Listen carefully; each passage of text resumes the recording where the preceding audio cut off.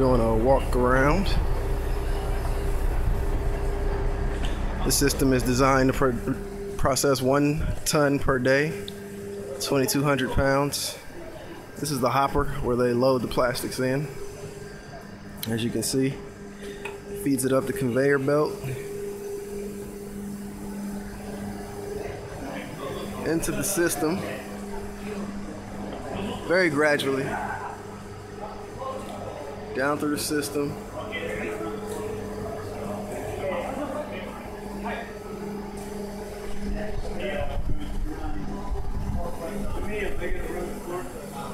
Okay, so they're gonna run the forklift for us off of the fuel that was just made and just pumped out of the system right here.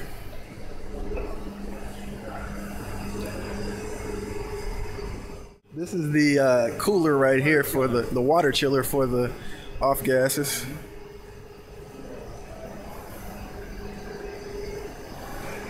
This is the actual control panel. Yeah. So these are all touchscreen, but this is I don't have the operation of this unit down. I know the smaller ones, but what we're looking at is the reactors and the temperatures here. You see at the different stages. Right. Okay. And this says automatic functions on. They've changed some of the screens. This is a tank level showing oil tanks levels, or I'm not sure if it's reactor tank or not. Oh, it's reactor tank levels, how much liquid is in those. So it must be B and A reactor. And then I don't know if that's a central tank, or I got to figure out. That may be the off-take tank. I don't know. It says just says reactor. So I have to go. You would obviously have screens in Spanish. Spanish. Forklift that they're about to put diesel Toyota forklift. Diesel Toyota forklift that they're putting with 50-50 diesel and gasoline. They have blended the plastics oil with regular diesel fuel, 50-50%, and they're going to put it right here in this diesel Toyota forklift.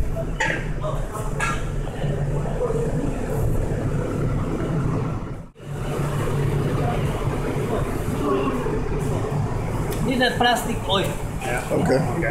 See, plastic oil. Yeah. And bottom is diesel. Okay. Not quite 50-50.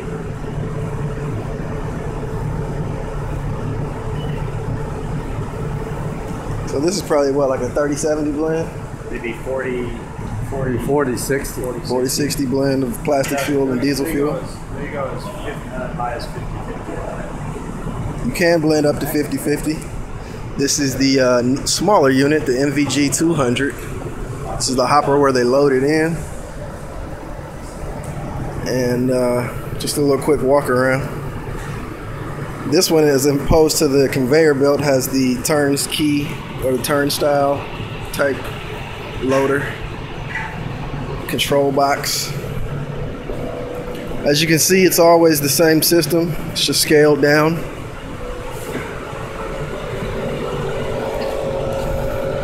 So these are the reactors. This is the off-gas filter.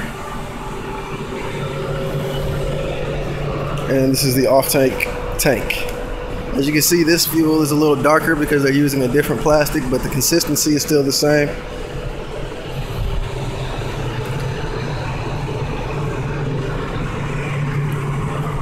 They're now pouring the diesel mixture into the tank.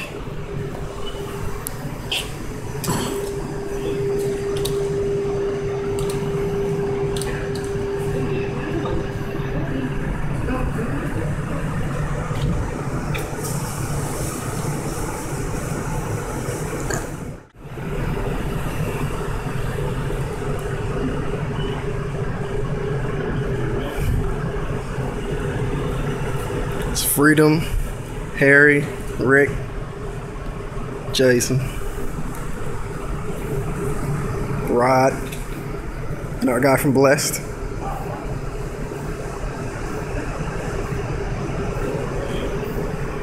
They have two systems running here in this factory. The 1000 over there, which I don't know if you can really see because of the light. and the smaller 200 here. They've poured the entire content of the mixed fuel into the diesel forklift, and they're about to start it.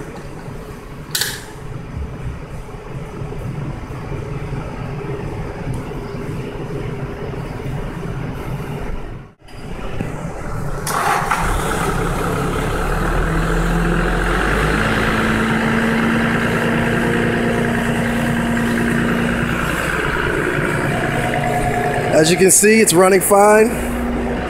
There is no excess knocking. Pure diesel. Right. No sulfur. No sulfur. No sulfur. Saving the environment. Saving the environment. One plastic bottle at a time. I love it.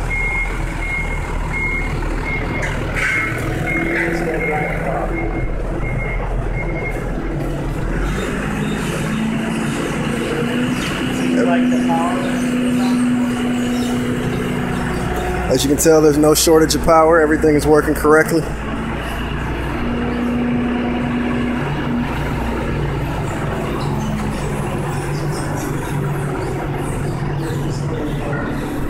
And all of this from these systems.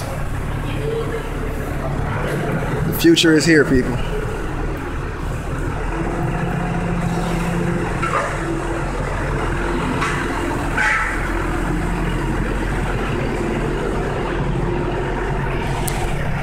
Future is here.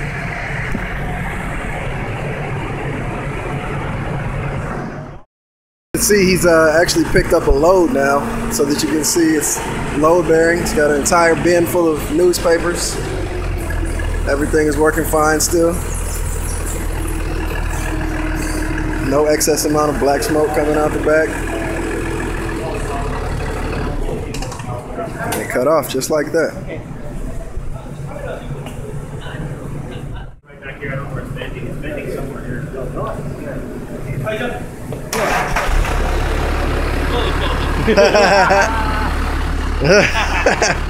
Harry wants to sniff the exhaust. I don't know why, but I'm all diesel. Wafting.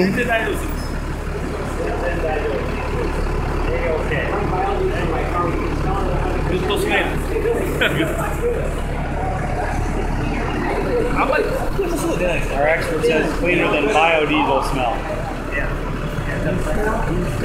Yeah, my car runs biodiesel at 100% all the way to 1% mixed ratios, and you can smell the biodiesel vegetable oil. Yeah. It's plastic based. It smells cleaner than regular diesel. Very clean. Yeah, it smells cleaner than regular diesel. Yeah, what's happening is because there's some lighter fuel elements in there, you get more complete combustion in the process. So you actually reduce carbon monoxide and you reduce some other elements.